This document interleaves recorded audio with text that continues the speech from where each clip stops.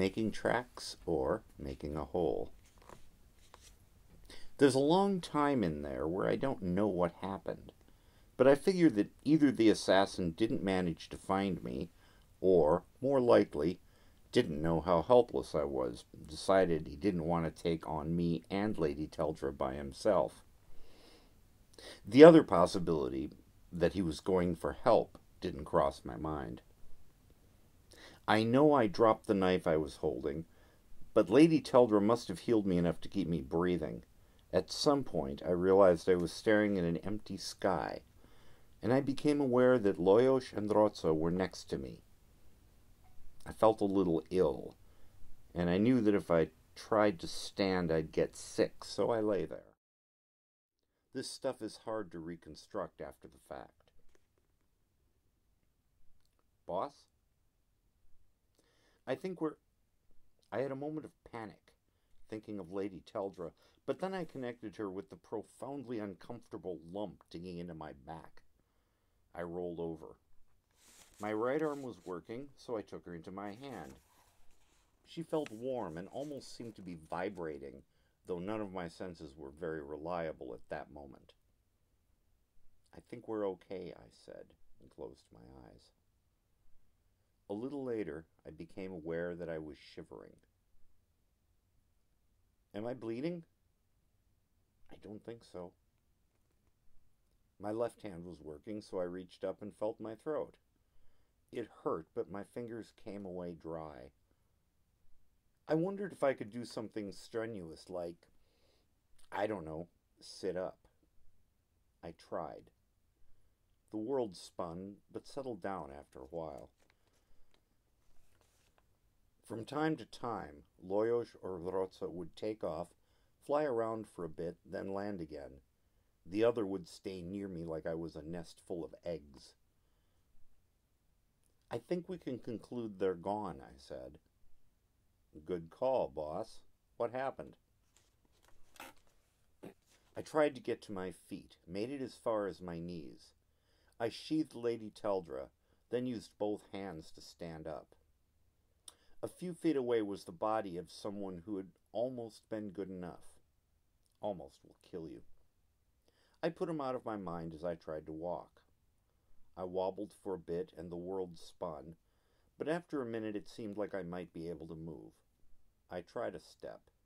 It worked. I tried another. "Boss? Just let me concentrate on walking for a bit." In a few more steps, I was doing all right, if I'd been 70 years old and had let myself go. But I moved. I worked my way back to the place in the park where I'd started, where I had a good view in all directions. It was dark, but lights from the city worked with the unclouding to provide a bit of illumination. I stopped there, breathing heavily, and tried to figure out my next move. I said, "I don't know how they found me, but, boss, are you all right?" "I'm fine. A bit dicey there for a minute, but it's the first attempt I'm worried about." "The first attempt? How many were there?" "Just 2, I think. But you think?" "I'm pretty sure. But pretty sure? You're pretty sure how many times—" "Loyosh, be quiet for a minute. I'm trying to tell you something. It's the first attack I'm worried about. I mean the second. The first one here in the park." "Oh, well, that's good. I'm glad you weren't worried about the one where you had to cut your own throat. No reason that should worry. You were the target, not me." There was a significant pause. Then, "Oh," he said. "I should have been expecting this. It's the obvious way to weaken me. And with the second attempt, the guy went for my sword arm. His whole plan was to make me drop Lady Teldra. They know enough about me to be very dangerous." "We'll have to be more careful," he said.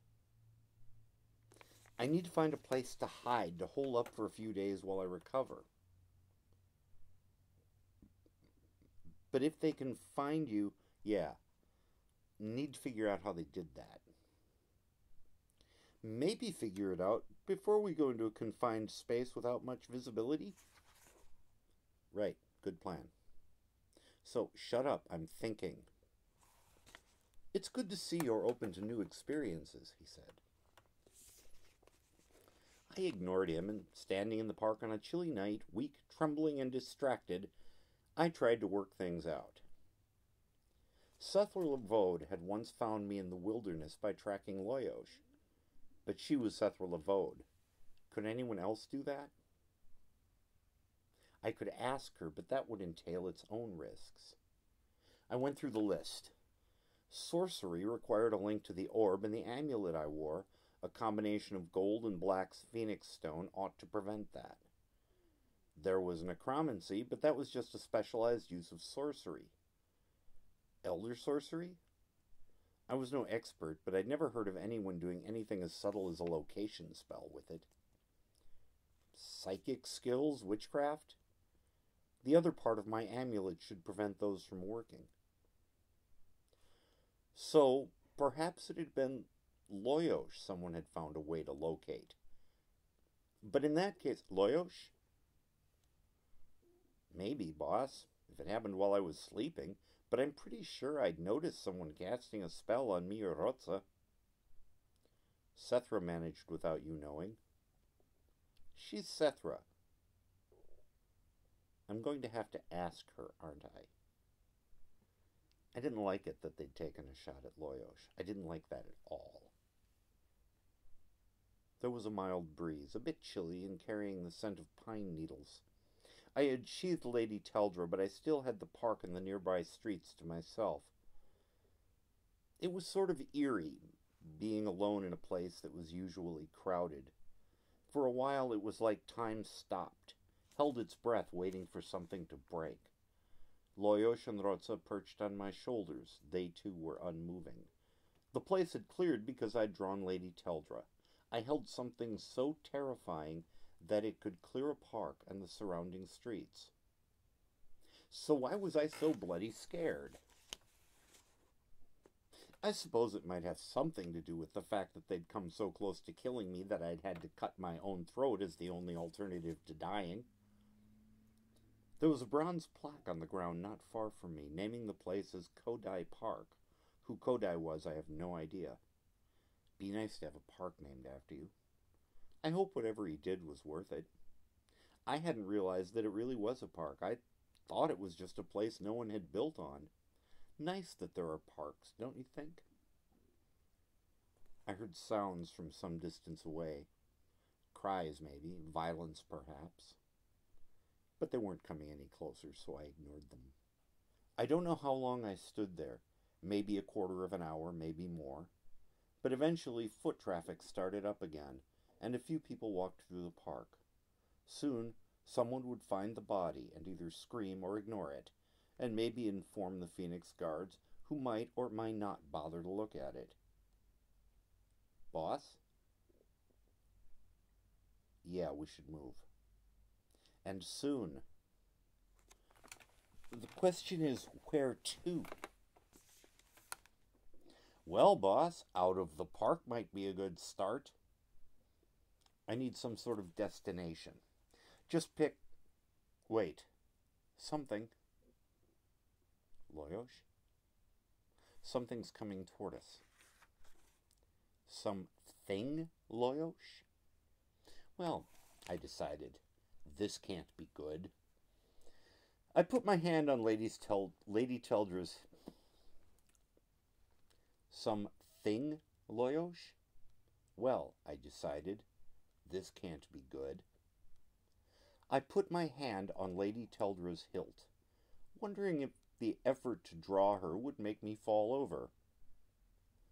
Loyosh said it's... Oh. I saw it. A dog. The big loping kind, coming up to me, tail wagging. I'd seen that dog before, fairly recently, so I waited. It sniffed at my feet, then my hand, then wagged its tail some more. Hello, outlaw, I said aloud. It came out in a whisper and ragged, like there was something wrong with my throat.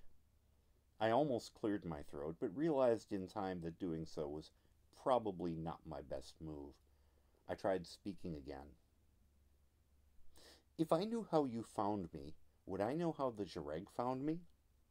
It didn't hurt to talk, I just sounded bad. Outlaw seemed very happy to see me. My feelings were more mixed. It was a very, very bad sign that I could be found. But Outlaw was one of the familiars of a warlock, of the warlock, who, as far as I knew, was friendly.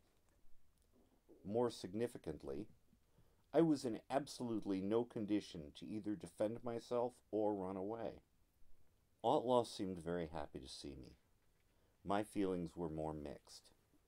It was a very, very bad sign that I could be found. But Outlaw was one of the familiars of a warlock, of the warlock, who, as far as I knew, was friendly. More significantly, I was in absolutely no condition to either defend myself or run away, so I decided to wait for further developments. Loyosh flapped his wings and hissed at Outlaw, who jumped up on his back legs to either eat him or lick him. I backed away because having a dog on my chest would make me fall over. The next thing that ought to happen was the appearance of a cat. I looked around. There, boss, by that hedge. Yeah, I could see it. It wasn't approaching me. It seemed to be giving itself a careful bath. Then he himself appeared. I couldn't see him all that well in the gloom, but well enough to recognize him. He looked me over. I nodded to him. "Hello, Lord Taltosh," he said. "How did you find me?" "You really need to stop wasting so much time with small talk," he said. I waited. He shrugged. "You were found by the will of the Empress." I licked my lips. "You aren't making that up, are you?" "No, she used the orb." "And what? It was just coincidence that the Jareg found me on the same day?" "No, she became aware that you had been attacked." "She was right about that." "She wasn't certain you'd survive." "Yeah, me neither." "The Jareg found you?" "Kinda," I said. "There were more looking for you," he told me. "Were?" He said, "Have you noticed that we look alike?" "Human, dark hair, mustache? Yeah, I've noticed." That would explain it. "You met some Jareg?" "3, not far from here. They met Outlaw and Sereng. One had a Morganti weapon." If you've been paying attention, that was where I realized that the guy had gone off to get friends. "Yeah, Morganti," I said. "A lot of those around lately. They should be illegal." "They are illegal." "Oh, right. Nothing personal, but I'm glad they found you instead of me. I'm not in any shape to—" "I can see that." I nodded. "But wouldn't they have been embarrassed to find out they'd have destroyed the wrong soul?" The warlock nodded. "Yeah, that would have been bad. Glad I was able to save them from that." "So you don't know how they found me?" "No. You have a lot of blood on you." "Your powers of observation, how much of it is yours?" "A lot of it." "I see. How are you?" "Glad to still be on my feet, what with one thing and another, but overall I'd say pretty poor." He was silent for a moment. Then his two familiars began to move. They started walking in large circles around the park. I watched them for a few moments, and yeah, there was a wolf and a tsur where a dog and a cat had been. I really wished I knew how they did that. He said, "You know I can't heal you while you wear that amulet." "Yeah." "I could give you some basic emergency care." "Lady Teldra has handled that already, thanks." "Lady... Oh, yes, of course. You know about the limitations on that, right?" "Pretend I don't for a minute and tell me." A device like that can... Device like this? He shrugged. Any energy magic conversion device. Enter... Okay. It can only do so much until it receives more energy. Receives more energy, I repeated. By which you mean kills someone, destroying his soul? Yes, he said. That doesn't make sense. When I carried Spellbreaker, were you wearing that amulet then? Um. If she can draw energy from the orb, she doesn't need to feed. So if I can find a safe place to take the amulet off, she'll be alright again? Maybe. It depends on how awake she is, how much awareness she has to pull in energy to use later. That isn't something I'd know. You know a lot about this sort of thing for an Easterner. I try to be useful to Her Majesty. I bit back an observation that would have been vulgar and said, I suppose. So, how did the Jareg find me? Sorry, no idea. Just when I was sure you knew everything. Not everything.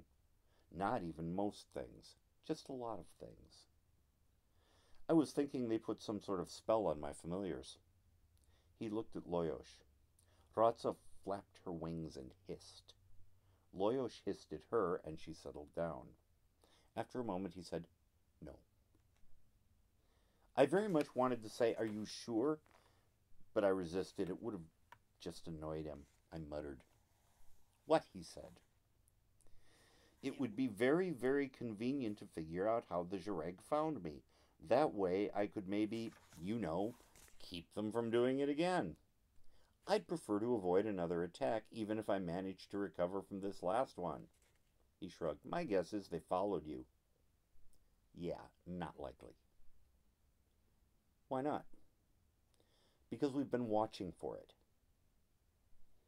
This is outside my area of expertise, but you can't follow someone who's watching for it?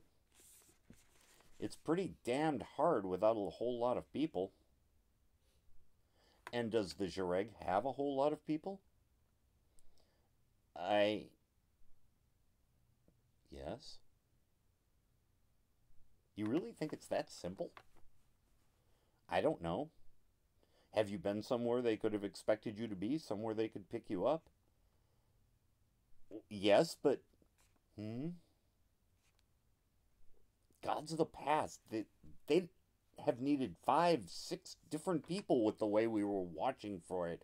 All of them with illusions so they'd look human. And they'd have to pay each of them for several days to make sure they caught me when I finally showed up. Plus paying the sorcerer. Do you have any idea how much that would cost? Well, no, he said. A lot. And do they want you badly enough to spend a lot? I didn't answer. They did, of course. Was it really that simple? They'd picked me up at Cotty's, followed me, set up an attack at the Flophouse, and when that didn't work, followed me until they could set up another? Someone was spending a lot of gold. I mean, a lot. Loyosh, what do you think? I can believe it, boss. You did really annoy them. But you know them better than I do. Yeah, I really did annoy them. You'll thank Her Majesty for me? She said to tell you no thanks are necessary. You hold an imperial title. That makes it her duty to render aid when needed, and if she notices. Uh-huh. You'll thank her for me? I will. And, thank you as well. I serve Her Majesty. Yeah, about that. Think Her Majesty might manage to forbid the Jareg from trying to, kill me and stuff? He shook his head. She'd like to. She's not, of course, unaware of your situation, but that's an internal house matter and she can't interfere. But she can send a rescue party? That's different. They tried to kill you. That's illegal. But if they'd just be kind enough to admit that they were trying to kill you, she could tell them not to. I shook my head, which I ought not to have done. Yeah, I get it. His dog and his cat, just a cat and a dog now, came back. The dog curled up by his feet, the cat rubbed his leg, then sat down and started licking itself. Loyosh hissed at the cat, I guess just on general principle. The cat pretended Loyosh didn't exist. You should get somewhere safe, he said. I nodded. That's next on my list, right after I figure out where. I could escort you to the palace. I shook my head. That's the last place I want to be. Then maybe you should see how far from Adrilanka you can get how fast. No, I'm sticking around, and that means why. Why? Why am I sticking around? Yes. He asks good questions, boss. Shut up. Aloud, I said, they've threatened my son. We're watching out for him and for your ex-wife. And I'm tired of running from them. I want this settled. He started to speak, then just nodded. I said, I need to stay in South Adrilanka, at least until I'm feeling better. Dragarins stand out here a bit more. Zhireg in particular. It's easier for me to vanish and harder for the Zhireg to be sneaky. How'd that work out today? I shrugged.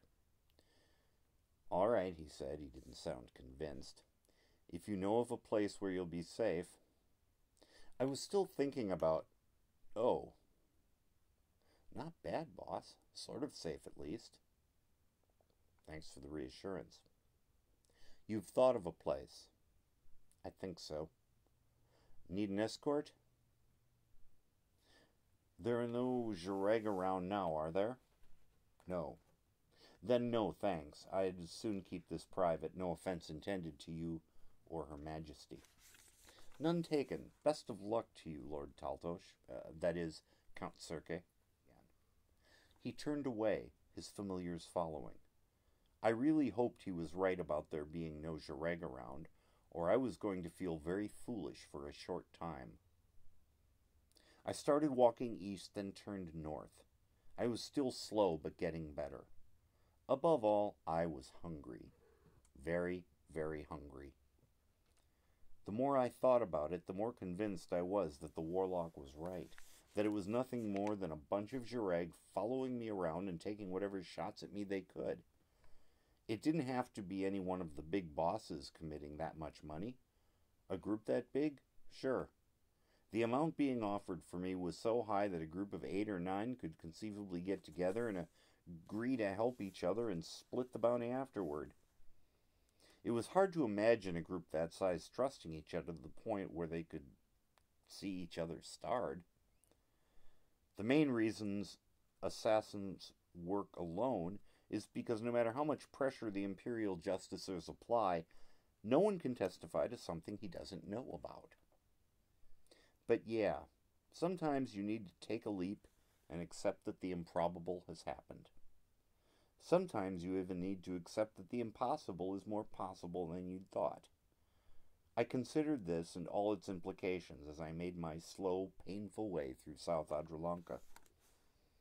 After taking about an hour to make a 10-minute walk, we reached an area that, for reasons I'd love to discover someday, is called the Noose. I took Calf Lane to stay off the main thoroughfares. The houses were wooden, old, rickety, 3-story, and held 8 or 9 families each, and they all smelled bad. There were piles of refuse and rats to scurry around them, and here and there well-controlled fires in the middle of the streets where someone was risking a conflagration in order to reduce his trash for a while. Some of the buildings had once been shops, but now held families. A few of the houses now sported signs indicating a smith, a cobbler, a physicker, a tailor. I passed the place my grandfather had once lived, but I didn't stop. I didn't want to see what it had become. A little past it was a tiny cottage, with a tent attached to the front, looking both out of place among the larger buildings and absurd just by itself. The entrance to the tent was covered with a quilt that had floral patterns in red and blue. Often the home of a witch is indicated by any of several symbols, that depend on which culture the witch came from. But a witch who is well known in the neighborhood needs no sign. I pushed the quilt aside and entered.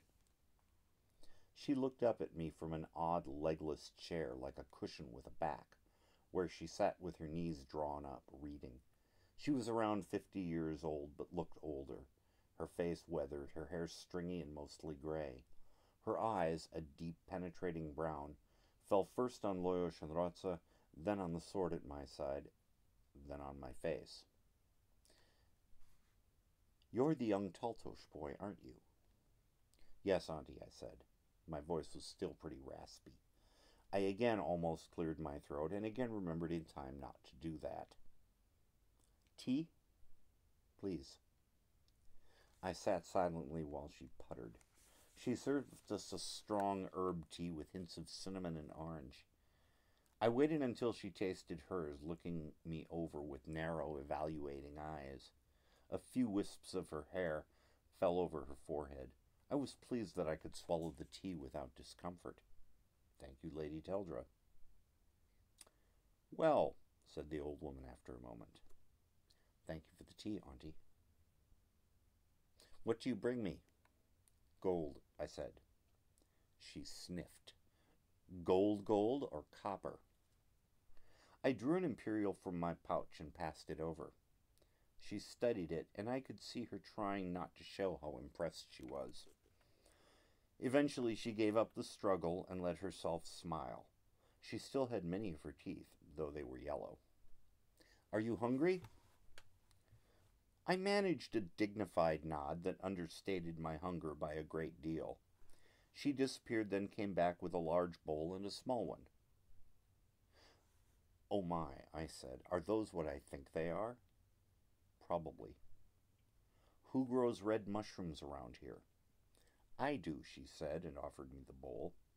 I took one, dipped it into the garlic butter, and took a bite. The burn spread over my tongue and mouth, and I grinned. The last person I knew who grew red mushrooms had been my father, years and years ago. He had served them lightly steamed, coated in garlic butter with a scallion wrapped around each. These were just steamed and dipped in garlic butter, which is all you need. In a pinch, you can skip the garlic butter. I felt my face flush. I started sweating, and I ate another one. I think it was just about there that I remembered that my clothes were covered in blood. "Auntie," I rasped, "about my appearance, eat first," she snapped, as if annoyed that she had to explain something so obvious. I didn't argue. The burn from red mushrooms, which, fortunately, affects the front of the mouth and not the throat, hits immediately, but it also accumulates. So by the fifth one, my mouth was seriously concerned that I was trying to get information from it. It would have told me anything I wanted to hear if it had only known what to say. She brought out some langosh, however, and that helped. "Thanks," I said. She sniffed. "I'm not a laundry service. You'll have to find your own way to clean up." "I know, Auntie." "You need rest." I nodded. "But that isn't why you came to me, nor was it for red mushrooms." She sniffed again, as if red mushrooms were the only reason any right-thinking person would visit her. I shook my head. "Well, I need a safe place to stay," I said, "just for a day or two, while I recover." She studied me, her eyes unblinking. "How is your grandfather?" "Well, he's in an eastern province, just this side of the mountains. Lots of wildlife, lots of privacy. He likes it." "You'll give him my regards?" "I will." She considered a little longer, and I waited for her to decide. "Let me explain. Stabbing someone to death isn't easy. I know how often you see it in the theater, but on the street it doesn't work like it does on the stage. You can't simply put steel into someone and expect him to become dead. People just naturally don't want to die and have bodies that are designed to keep on living.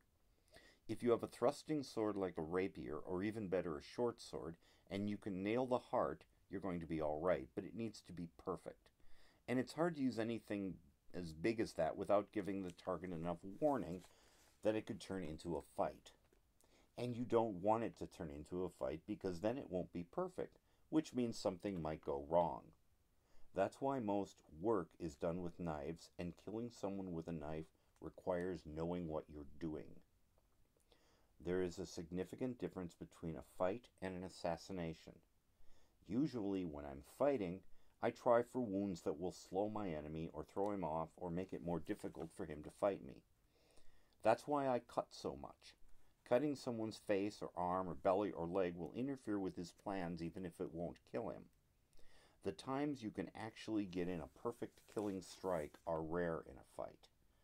The whole point of assassination, in fact, is to get the target into a position where you can take one perfect shot for a vital spot and hit it. Even then, a great deal of the time, the victim won't die instantly. He'll just lie there in shock until he bleeds to death or his organs shut down. I mean, it isn't even clear exactly when death occurs, but most of the time it doesn't matter. Nail a guy's brain and he's dead, even if he's still breathing for a bit. Generally speaking, that's good enough. But I didn't have a pattern of movements, and I certainly wouldn't agree to a meeting, which made it very hard for anyone to set me up with a perfect shot. It didn't give them a lot to work with. In a situation like that, if I'd even agreed to take the job, I'd have just exercised patience and waited for the target, me if you're paying attention, to make a mistake. But the Jareg wanted me really badly, and I was skilled enough to make it hard for them. So someone had just put out the word that anyone who managed to stick a Morganti blade in me would make a lot of money. They were spending a lot of money on having people watch for me, and they'd made some arrangement to get out word when I was spotted. I mean, the death thing. If it's a Morganti blade they've stuck into you, that's different.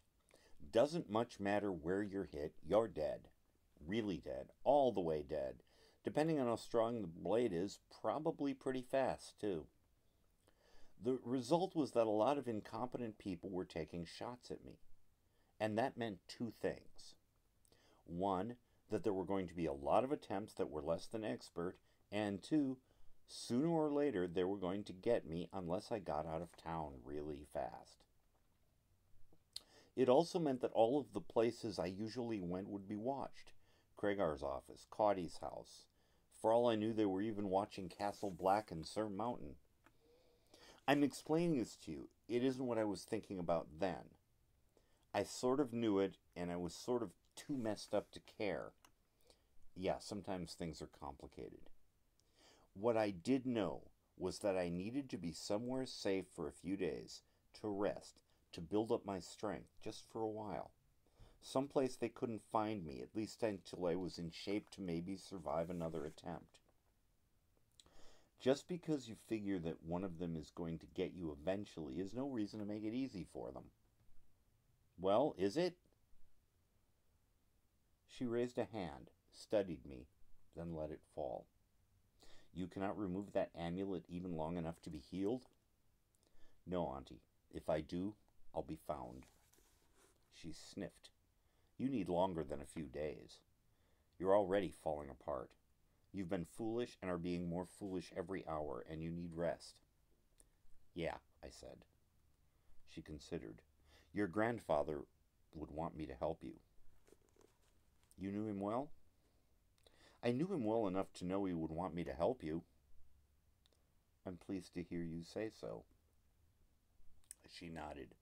Very well, young Taltosh. I will keep you hidden for 2 days. After that, we'll see. Auntie, do you know from whom you're hiding me? No, she said. Now come along.